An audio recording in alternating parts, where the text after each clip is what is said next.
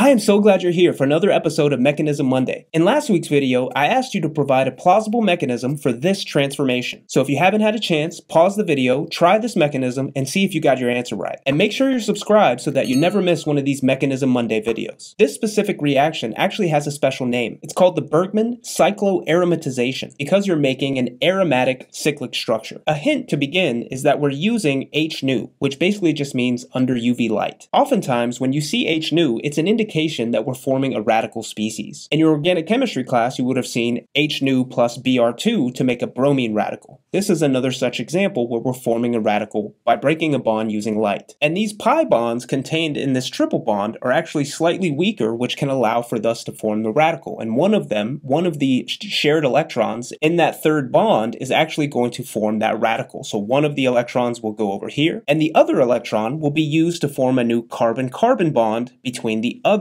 alkyne. And this is also going to give us our second radical. So following this transformation, we've actually closed our ring because we have formed a new carbon-carbon bond between this carbon here and this carbon here. And notice that that's going to give us 1, 2, 3, 4, 5, plus the sixth carbon, which I skipped over here. That is going to give us our six-membered ring, which is how we got to this stage. Now, importantly, the substituents coming off since our new bond was formed between these two carbons, are going to be that R4 substituent and that R3 substituent. And on this side, we're going to have our R1 substituent and our R2 substituent. And importantly, we're still left with the pi bond here. We still have the pi bond between these two carbons, and we still have the pi bond between these two carbons, which I labeled 4 and 5. Now, the radical location is adjacent to those, so that is going to place a radical at this position and a radical at this position. And this is why you actually need to include this molecule, which contains these two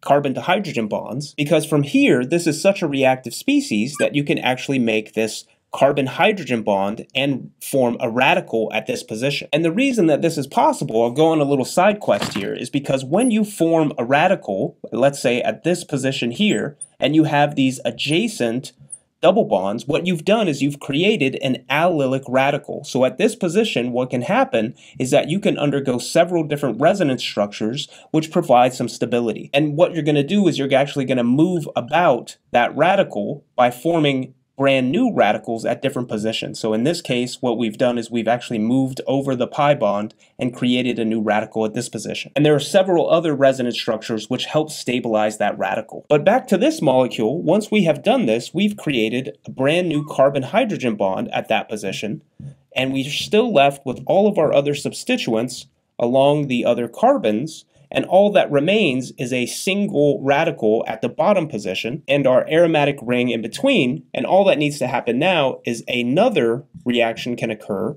where we form a brand new one of these stabilized radicals by forming this carbon-hydrogen bond in this process, again regenerating a new radical which can be stabilized through resonance. And once this takes place, you form a new carbon-hydrogen bond at this position, and it's actually how you get to the final product. Again, this is called a Bergman cycloaromatization. For next week's video, I'd love to see you propose a mechanism for this chemical transformation. I'd love to see your answers either as a comment down below or even remix this video with one of your own. And don't forget to subscribe to the channel so you never miss out on a Mechanism Monday. I'll see you in the next video.